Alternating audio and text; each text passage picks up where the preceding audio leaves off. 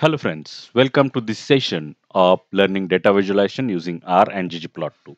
In this session, we will learn how to use summary stat function to get bar plot from the unsummarized data.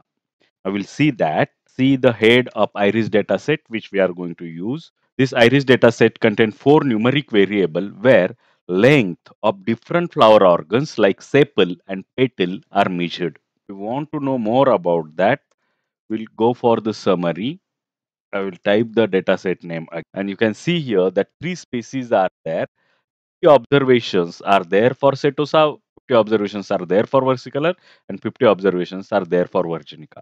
Four numeric variable, one categorical variable, and we want to plot the summary of that numerical variable for all these three species. And for that, we'll require ggplot2 package, library ggplot2. And please note here that we are not summarizing the data. We'll run that, and it is saying that there is no package called ggplot2. I have to install the package ggplot2. Go to tools, click install packages, type package name there ggplot2, and run that. Install. Package will get installed, and along with it, it may install many of its dependencies, and it may take some time for all those dependencies to get installed on your system. And, the library has been fetched in memory of my system. Now here I will use the function ggplot first. This is the base function. Takes first argument as data, that data iris, and aesthetic mapping it will require mapping is equal to AES. I can directly write AES because I am writing the arguments in their specific order only. First argument for AES is the x-axis, that will be species, and y-axis, that will be Sepal.Length. I will go to the plus.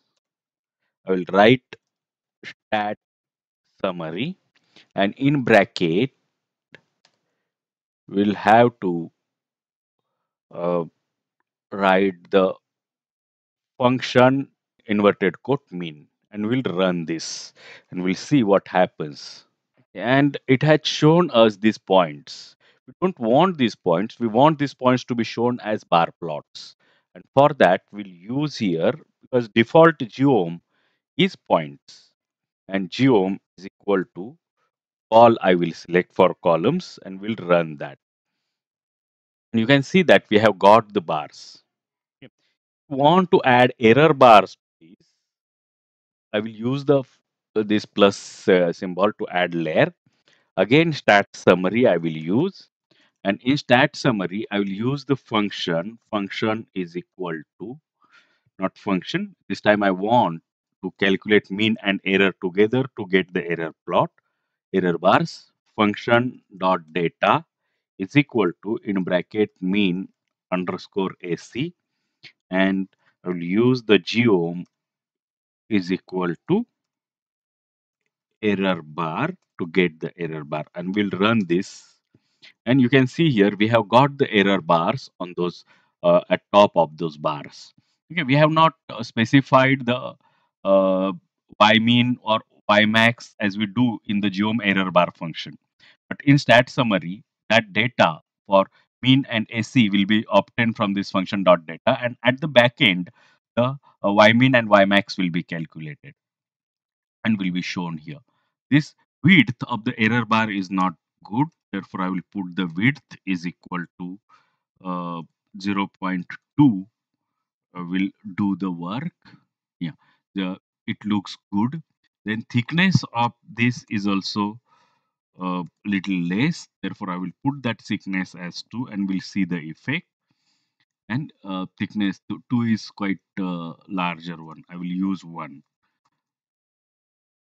And now we can customize this as per our requirement. And the first customization I will do is the theme. I'll define the theme as theme classic because I like this theme, and this plot is there. Up to this session, we have just plotted Sepal.Length of iris dataset. Okay. And this Sepal.Length we plotted along the three species. Now we want to plot each of these variables, sepal width also, petal length also, petal width also, and we have to show their summary as bar plots. Now, to do that, we need to convert this wide table into long table. Wide tables means the length measurements are separated in four different columns. We want to gather those together so that we will get a long table where all the length values will be in one column and all the names of these columns, which are parts of the variable called as measurements, will be in one separate column. And for that, we'll use library tidyr, and I will type that in script window, library tidyr, and run that line. If you are not installed tidyr, just go to tools, click install packages and type tidyr there. Package will get installed as usual. All its instances will also get installed. Now, I will save the object as iris long, and to that I will provide the dataset iris, and this dataset I will pipe in. This is the pipe in operator, and this dataset will enter into the next function. That next function will be pivot longer, and in pivot longer I want the columns to be gathered. Those columns are 1 to 4. The first four columns I want to gather.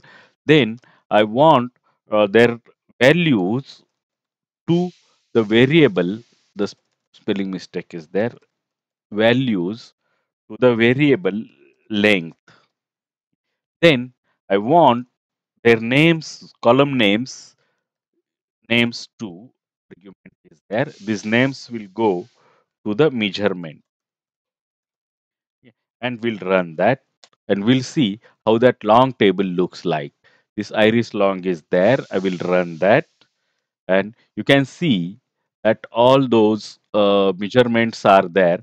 The floor or this sepal length, sepal width, petal length, petal width are there in their own column. It's a categorical column now, character column now. And length variable is there, which contain all the length measurements of those iris flower parts. Now we'll have the ggplot again. Get. Now, instead of typing the code, I will just copy this code so that my work will become easier and less laborious. I will paste the code. This iris, I will make iris long, and spaces will keep as such. Instead of sepal length, we'll have the length as the y-axis, and spaces will be the x-axis. The fill attribute, this fill I will map to the measurements column, so that those four different measurements will be shown as four different columns. We will run that, and we can see here that these plots are plotted as stacked bar plots. We don't want those stacks. We want those to be separated from each other. Therefore, in this layer where we have plotted the column using geom call, we'll have the position argument. Position is equal to, in inverted quote, dodge. So that bars will get dodged. We'll run that. And now we can see that bars have got dodged. But these error bars have not got dodged. Those are there at the center of this group. Okay. To do that, we'll use again position argument, but this time we have to use position dodge function also. Position dodge. And in that, we'll use width is equal to 9. Width is equal to 0.9, and this 0.9, because in this dodge where columns are dodged, the default value is 0.9. Same value we have to use in this error bar geom also, and we'll run that, and you can see that error bars have got to their places nicely. Okay. This is how we can get a good bar plot with bars without calculating summary explicitly. Summary will be calculated by the function summary stat. And that's all for this session. If you have liked this session, please click the like button. Please share this video with your friends and subscribe to my channel if you are not subscribed yet. Thank you. Thanks again.